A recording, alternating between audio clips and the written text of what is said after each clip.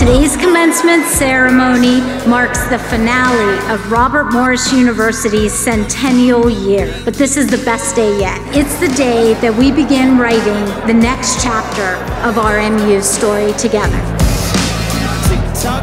I'll tell you what, class of 2022, you are amazing. You did it, and you made history.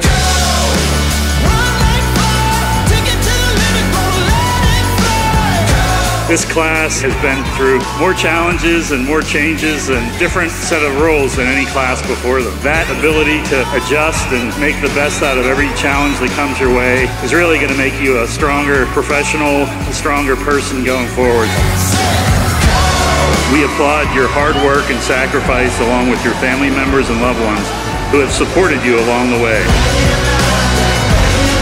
Today marks the end of this part of your life's journey, and you're ready to start the next chapters. Your accomplishments to this point are important and foundational, but now the real fun and work begins. I do it my way. Don't be afraid to take risks and make sacrifices. It pays off in the long run. We each came into college with a to-do list. Yet, despite our own personal agendas, I think we all had one similarity on each of our to-do list. Be yourself. Let's change just be yourself to just be your best version of yourself.